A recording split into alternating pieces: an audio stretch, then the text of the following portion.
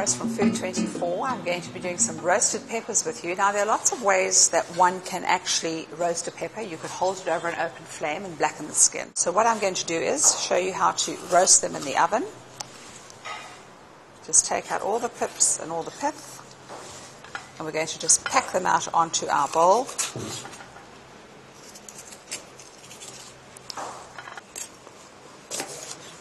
Just take it and cut it into 4. Maybe a couple of yellow ones. Just maybe one yellow. There we go. You can also do like whole garlic with this. Also delicious. It will flavor your oil for your salad. I've got some whole garlic here.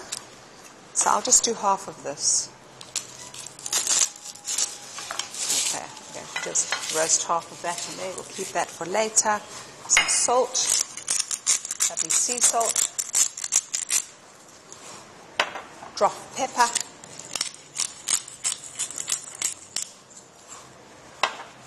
a little bit of rosemary. Use some fresh rosemary.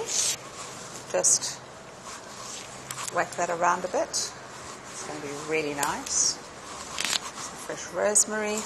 And of course some olive oil, lots and lots of olive oil. And we're going to put this in an oven of about, 180, and you're going to cook this for about 20 minutes. When we take it out of the oven, we're going to just cover it with the oven pan or with a plate or with some plastic. We're going to let it just sweat a little bit, and we're going to peel the skins. I'll show you how.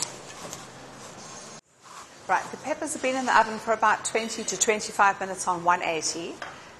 When I took them out, I just covered the dish with some plastic wrap, which allows them to sweat and makes it very easy to remove the skins. So it's going to look like that, and you just pull and peel. Okay, look at that. Really comes off nice and easy. There we go. If the skin keeps sticking and it's like a little bit stubborn, you can take a satay stick, you can take a toothpick, and you just run it under the skin, like so. And you can just peel it off.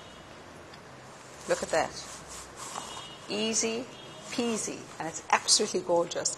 Now, you can do anything with these peppers. You can actually put them in your fridge with some olive oil until later when you want to use them. I love roasted peppers as a salad. I even love them in a pasta, just some plain pasta with lemon juice, Parmesan cheese, and some roasted peppers. You just need to cut them up like this into little strips, and you'll be amazed at how far that little bit of flavor is going to go.